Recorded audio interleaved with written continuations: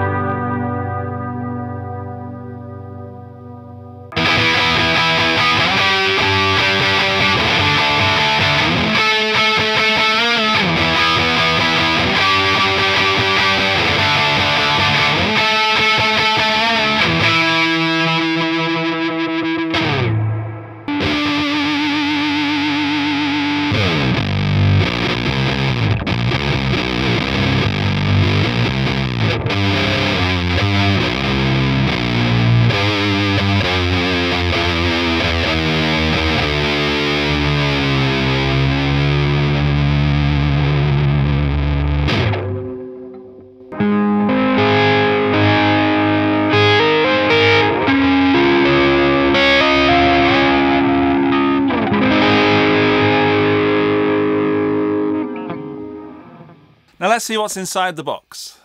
Hey, I love you. Flattery gets you everywhere, Walrus Audio. Then we've got the instruction manual in full colour, and a registration guide for warranty, a sticker, a Walrus Audio catalogue of other pedals, a pick, and of course the pedal itself in this funky box.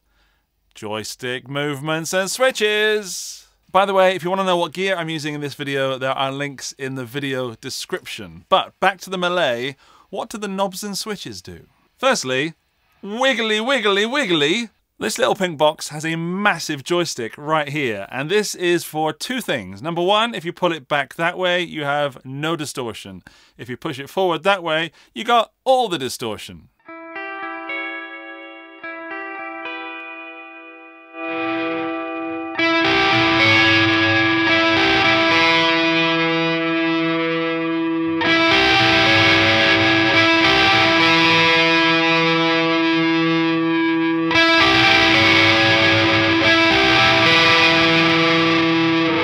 Then if you pull that back and put it to the right, you've got the maximum mix of reverb and about halfway of distortion. And then all the way to the left, you've got halfway of distortion, but the minimum amount of reverb mix.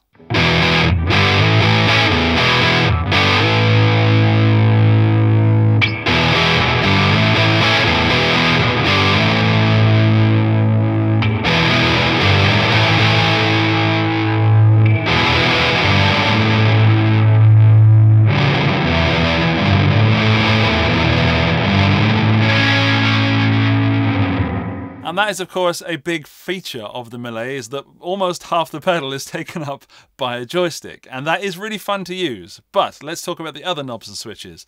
Top left is the master volume of the pedal. So all the way to the left is no volume. All the way to the top is a kind of boost. And unity gain is somewhere in the middle.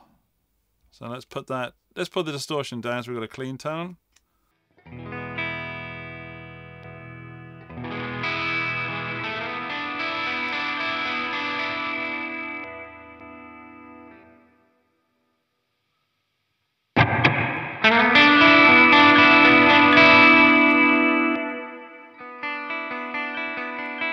Then we've got 3 switches. Starting at the bottom is D to R or R to D. D being distortion, R being reverb. If you flip it this way, you've got your distortion first, then your reverb, and then flip it that way, you've got the reverb into distortion. Shoegazy stuff is generally more reverb into distortion, I think. So let's put that volume about there. So we've got a little bit of boost going into the amp. Put the joystick in the middle, and we'll listen to distortion into reverb first, then reverb into distortion.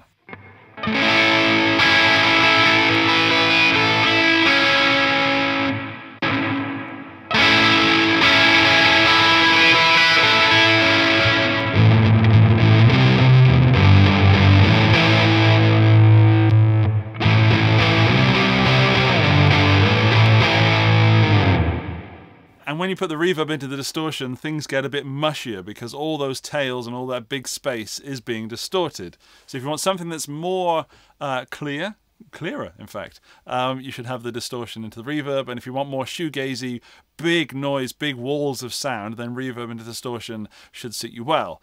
And I like that the pedal gives you both options. It's a nice way of deciding how you want the pedal to sound. Let's talk about the decay switch. So left is the least amount of decay, middle is a medium amount of decay, and right is the most amount of decay.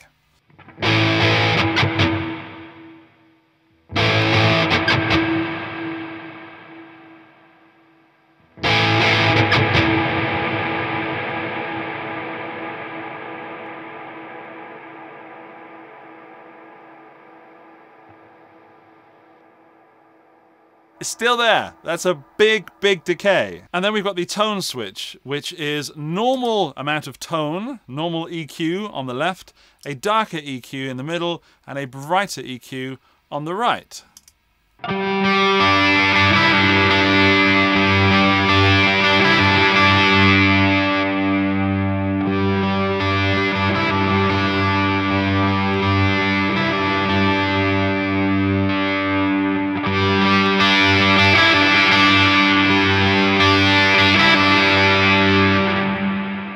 The Melee has 2-foot switches. On the left we've got the bypass, which switches it on or off, and on the right is the sustain, which if I play something and then press sustain, it will hold what I've played. In fact, let's set the decay to maximum as well.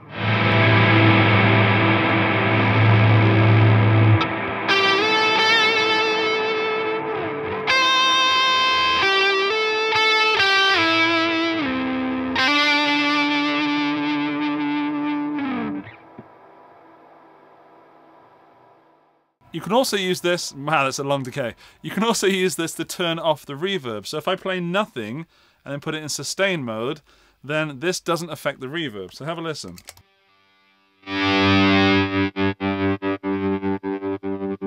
So you can use it as a cool kind of kill switch thing.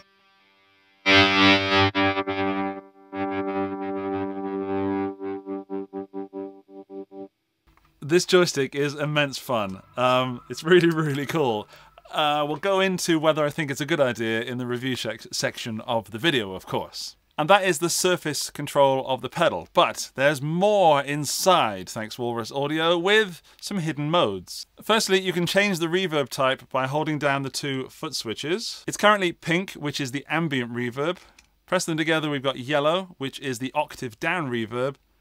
And then press that again, we've got blue, which is the reverse reverb with feedback. So let's hear it. I'll put the reverb mix and distortion mix in the middle, turn the pedal on, and this is the blue one.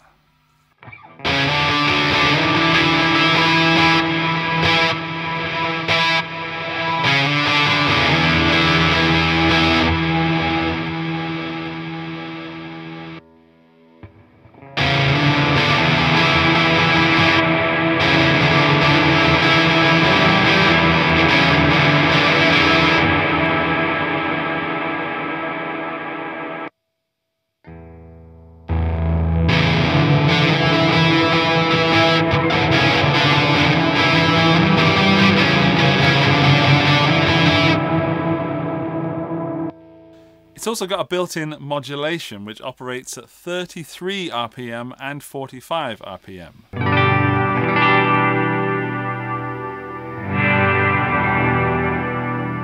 Now that's no modulation, and if I do this, hold down the bypass and then put the decay in, so that should have been on the left, but put it in the middle, you've got a little bit, so 33 RPM.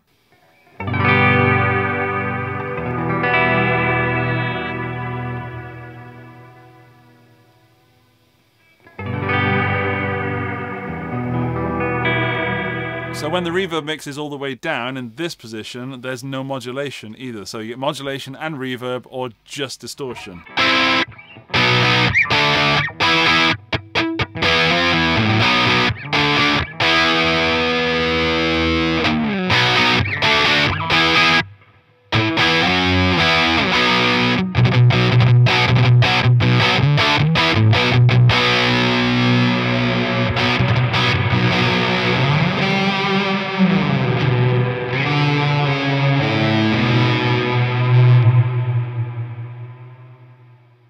Still there. It kind of reminds me a little bit as if someone stuck a distortion pedal, Walrus Audio, as if they stuck a distortion pedal in their 𝗚𝗨𝗚𝗓, which I really enjoyed. The ambient soundscape pedal that I did review quite a while ago. But this is quite a nice distortion on its own. So let's just have the distortion and hear what that sounds like.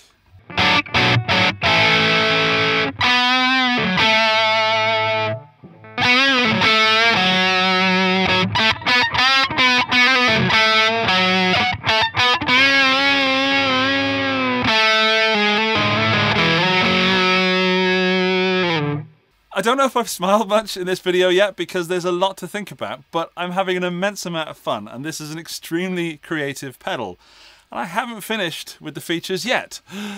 More features. Now I'm just going to mess around with the pedal for a little bit and do some experimental noise and joystick wobbling, so look forward to that.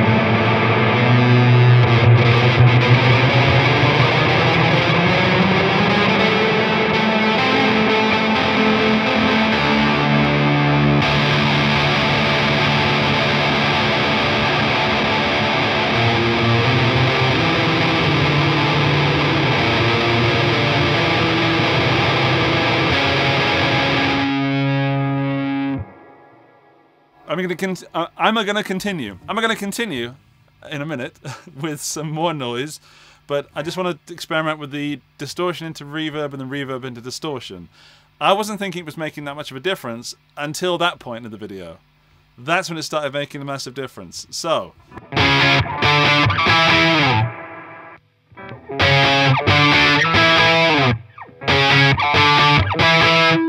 that's how most of us hear distortion and reverb, in that order. But in this order,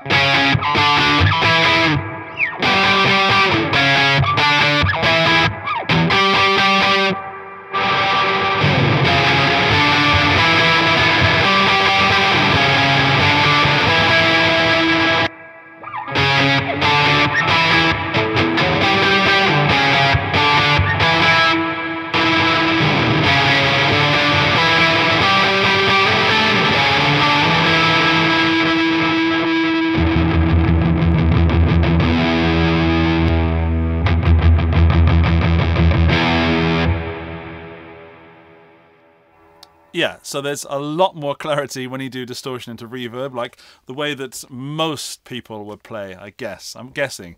If you're into shoegaze, then you're probably doing reverb, distortion, reverb. This doesn't do the 3, it just does the 2. But you could do that, and there's plenty of reverb. I guess, yeah, reverb, distortion, then amp reverb, maybe, if you're really stuck for pedal board space. I did some low tuning stuff earlier with the Jaguar, and I'm going to do that again because it sounded phenomenal. And I'm not surprised because this guitar used to belong to Chris Jupiter from Jupiter Effects. So let's try this beast. If I look at my tuner, that's tuned G, D, G, C, etc. So it's super low.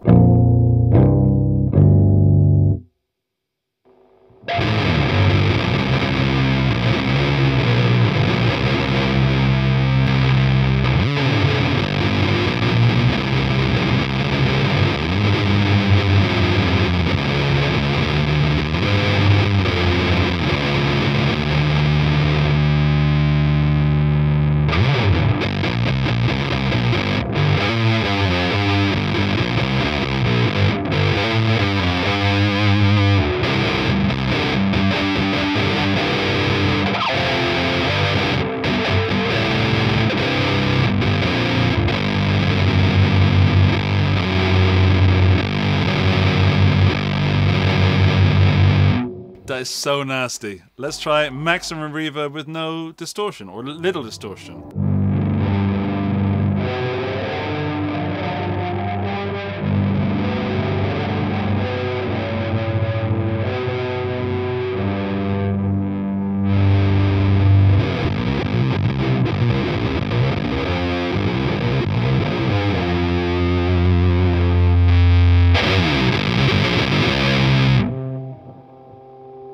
Now we're getting somewhere. That's a good tone.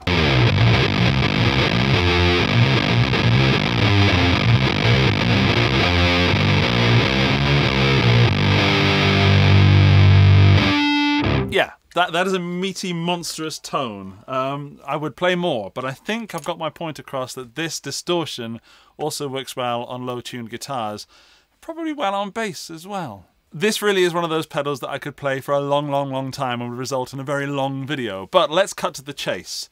What do I think of the Melee? Well, there's pros and there's cons. Pro, it is extremely fun and inspiring to have something with a joystick on it, because just like when you take a different way home.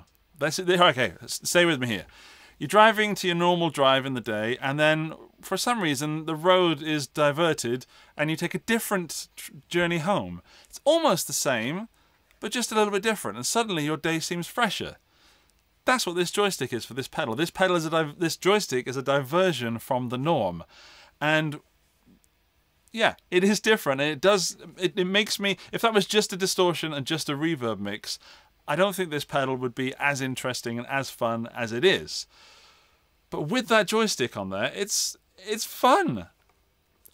But I don't know if it's practical, because ironically, this pedal that's named for shoegaze should be nearer you than the floor. So yes, you can use your foot on it. I'm not going to try it. I'm going to snap it off because I've got massive, stupid feet. But this pedal would definitely benefit from being nearer you than on your pedal board. So if you use synths or any kind of stuff and vocals through pedals, this would be amazing fun, because you can instantly go from zero reverb to full-on reverb, and then using the sustain you can lay down a note with your voice or a synth or something, and then play something over top of it, or sing something over top of it, a little bit like a looper. And again, this is going to be a super creative pedal for somebody. In fact, a group of people are going to fall in love with this pedal and create wonderful music with it. And if you do, please link to the video, and if you make a video, please link it in the comments, and I promise I'll go and watch it and have a listen, and then maybe even share it. But the joystick is equally a plus and a negative. Plus point, massive fun. Negative point, you want to have it near your hands. Maybe it needs like a 6-foot joystick. Like, whoa! That sounds like something 𝗬𝗔𝗔𝗕🗏 would do. Anyway, right, something else. The tone and the decay being switches rather than knobs is an interesting choice. So these are technically 3 presets that Walrus Audio have set for you. And I don't know if I'd like to see knobs there, so you could have as much tone as you want or as little tone as you wanted. I like that Walrus Audio are making decisions for you, but those of you who need absolute tweakability would want those to be pots, so you could dial in just the right amount. And I think the dark setting, I haven't found a sound that I like with the dark setting yet. So normal and bright, dig it hard. Dark, not for me yet. So I'll need to do some more experimentation with that in my own spare time. Decay. The long decay is super long. Medium is probably enough for most people, and short is just there, just enough if you want to have massive amounts of reverb, and a short decay, well, maybe not massive, 75% is probably doable. And then drive distortion into reverb or reverb into distortion gives you this really tweakable way of playing. And it's also nice for people who've never put reverb into distortion, because you can instantly hear the difference, and with just one switch. The 3 reverbs on tap are wonderful. I've mainly played with the ambient one. I do like the switching. It's kind of hard with fingers, by the way. I do like the octave down, and then the reverse one with a feedback giving you that delay is brilliant fun.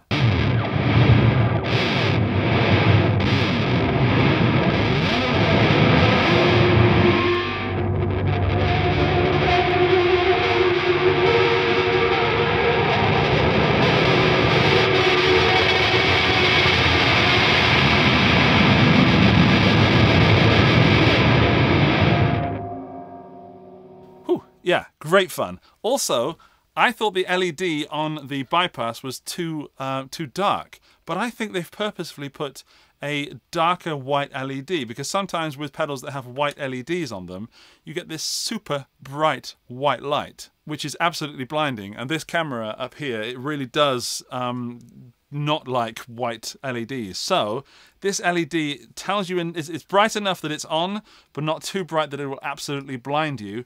And it's about the same brightness as the multicolored LED on this side. Saying that, the choices of colors on this LED I think are gorgeous. That pink is beautiful. The amber is lovely and warm. And and then the blue. There. Oh, I missed it. Yes, the blue is beautiful. It's like the color of your loved one's eyes, if your loved one has blue eyes. Let's talk price. The price that I got told was €349 or $299, which could be the correct price. It could be a street price. It could be the price that they recommend, or I don't understand that. What I will say is that that's a lot of money, but it seems that pedals are getting more expensive. And if you just want distortion and you just want reverb, then you can probably get a cheaper distortion and cheaper reverb. What you can't get is all the functionality of this pedal in a pedal that isn't this pedal. So if all the things that I've done in this video have made you think, wow, I need that, I don't have the money, then you might have to save up for it, because you can't do the things that this can do with other pedals. I suppose you could do it with a multi-effects, but then you're probably still spending more than €349 or $299. Generally speaking, Walrus audio pedals should be priced in this area, and if you're looking at buying the Melee, you're probably getting it because of its specialness, its uniqueness. If you have this on your pedal board and you're using it as part of your signature sound, someone's going to ask you what it is. So if you like showing off your board, you need the Melee, because look at that joystick. How many pedals are you going to have at a jam session that have a joystick on them? And also the distortion is usable just as a distortion. Let me just change guitar.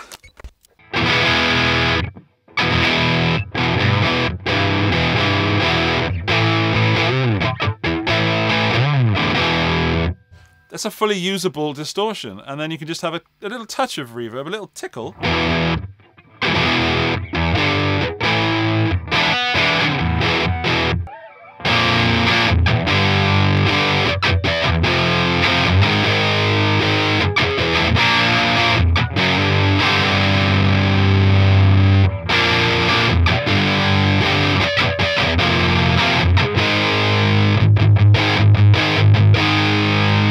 That's a perfectly usable, and not usable, good distortion. Just take the reverbs out of it, and then just the reverbs on its own.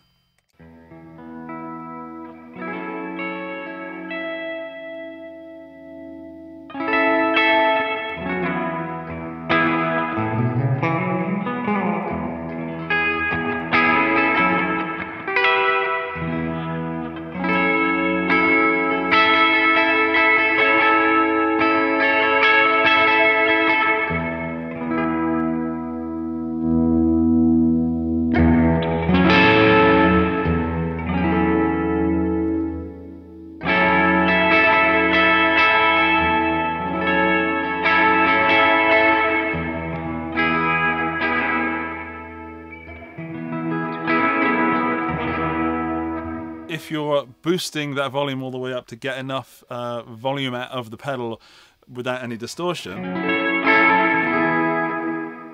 then you accidentally kick that forward,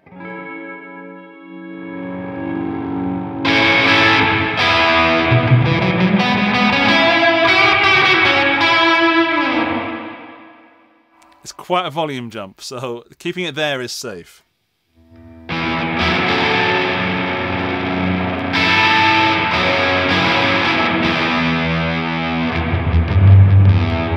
Overall, I think it's a beautiful looking pedal with some beautiful and beautifully nasty sounds in it that if you desire, I don't think anything else on the market is going to give you what this gives you. So go and get yourself a Melee if you like this sort of sound. If you're into shoegaze, you probably have a massive pedal board, but if you don't have a massive pedal board, instead of buying hundreds of or tens of reverbs and loads of distortions and an HM2 and some delay machine, this is actually cheaper than buying a shoegaze pedal board. So if you occasionally dip your toe in shoegaze or noise, then this could be the answer for you as well. And yes, I have been going pew pew pew pew pew pew pew pew pew pew because it does remind me of my Atari from back in the day. Pew, pew, pew, pew.